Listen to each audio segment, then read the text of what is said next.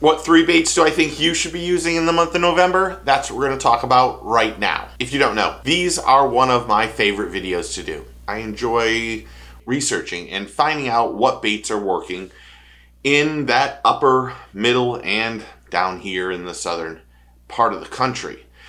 I thoroughly enjoy it. I enjoy the research, I enjoy reading, fishing reports, and so forth. So I put a lot of effort into these. So if you do enjoy this, please click that subscribe button and become part of the family and part of the team. And click that thumbs up button too. It really does help the channel. So November is a great time to fish. Bass are starting to eat as much as possible because they need to fatten up before it gets really lethargic. I've broken it down the last few months of upper, middle, and lower, or southern zones. But in the upper, I'm going to be honest, it's going to be a little tough in November. The water is really cold. I think there's a few staples that you need to use if you're up north. I think your square-bill crankbait, your shallow water square-bill crankbait is a great one. I think really if I was up north in that New York area, I'd be using a spinnerbait. That's the truth. That would be probably pretty much all I would use. The spinnerbait mimics a shad or a bluegill. It throws off a little bit of shine, a little bit of thump that the bass can feel.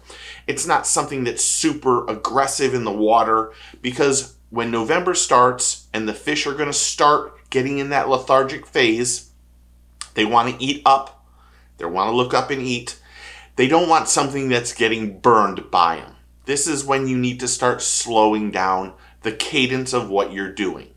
If you're using something that a topwater bait, a little bit slower pattern, a little bit slower speed. Let it just glide back and forth and pause it. This is also a time when I think you need to downsize your either the line or the size of your baits. Again, they're not really actively going out and targeting and feeding at fast, aggressive baits. They want something that's going to get in their face and just open up their mouth and eat it. This is not a time they're chasing down things. So you have to remember that. Be confident in that because confidence plays a huge part of how you're going to do and how well you're going to do out there on the water. Bass are going to be feeding a lot. They're really, really feeding right now. Where in the summer they're probably feeding every other day. Right now they're probably feeding in that 3 to 4 day phase. But when they start to find something or they do find that shad or that bluegill or whatever it is, they're gonna attack it. They're pushing most of those fish into backwater creeks and places like that, where that shad or that bluegill can go back there and hide in super skinny water. And as the water warms up during the day, they make their way out, and those bass are gonna be sitting there underneath waiting for them to just ambush them and eat them upwards. They're not eating downwards. You can catch them on a crawfish, you can, bouncing off the bottom. But you're gonna find that a lot of fish are in that upper water column because the water temperature is such a drastic difference. That water starts to get warmer in that upper water column and those bait fish will stick to that thing, stick to that water. Water column fishing is extremely important as we transition into this fall phase. So like I said, if you're in the north, I think you really need to put a spinnerbait on. I normally give you 3 baits. I'll be honest, I think a spinnerbait or a shallow water crankbait or a crankbait is all I would do right now. I know that sounds weird, but that's what I would use. I would use something that's the same size of what they're eating, but those are gonna be primary things that bass will target and eat. So if you're up north, I'm only giving you 2 this month, spinnerbait and a crankbait. Now the middle of the country, you're gonna start seeing that 60s and 50-degree water.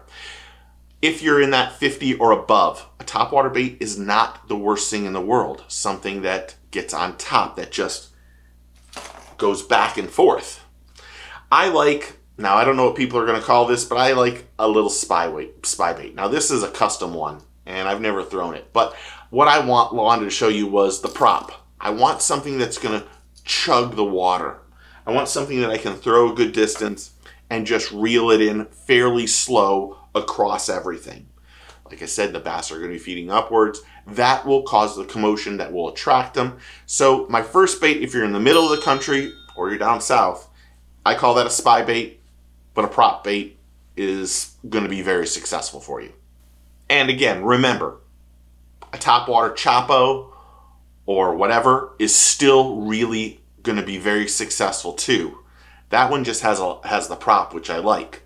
But if you're in that 55, 60 degree weather, break out that topwater bait and just let it glide on top of the water. But don't be aggressive. Don't burn it in. Make that cast and just slowly work it back. Let it make that big S motion, that back and forth motion in the water. That will cover more ground this way, and it'll also cover more ground as you go this way too. My second bait, if you're in the middle of the country, is going to be a suspending jerkbait. Now, I think you can use this one, or I think if you really want to get fancy, you can use a fluke or the flush from 6th Sense. Now, in the case of what I think you should use is I think you should use a suspending twitch bait. Now, this is really good because you can make that cast, make a couple reel twists, and it just does that, and then pause it. Let it sit.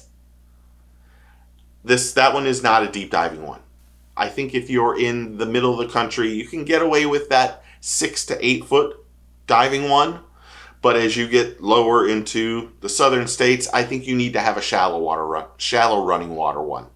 So use that suspending jerkbait, make a couple casts, reel it a few times, and stop it. Or twitch and pause it. Let that suspending bait do its work. As it suspends or even floats slowly up, you're going to get bites on it. Now, if you're using the fluke, you're going to make a couple twitches and then let it fall downward. Let that bait do its work. Let the bait do the work.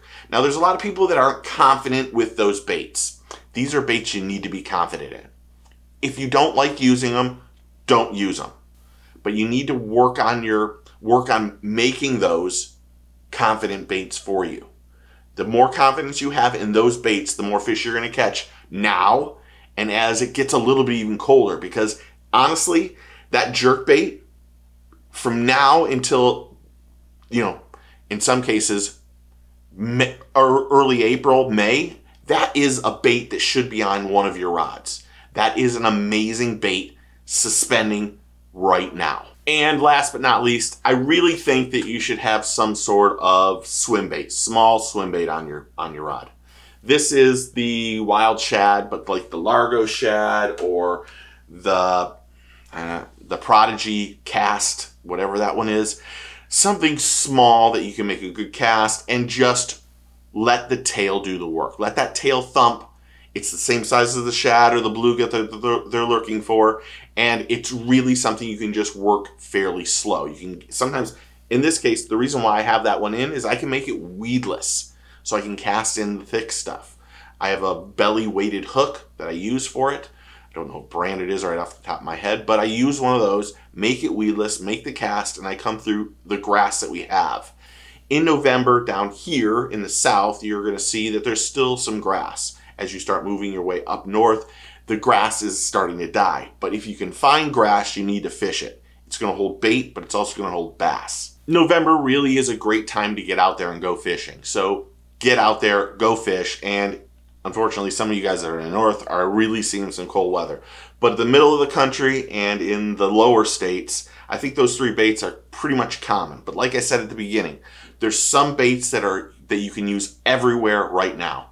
That spinnerbait is really exceptional, and others. So do yourself a favor, get out there and go fishing, and I hope you crush them. Thanks for hitting that like and subscribe button. Make sure you comment below and tell me what you think. Remember, take a kid fishing, get your fish on. I'll talk to you soon. Cheers.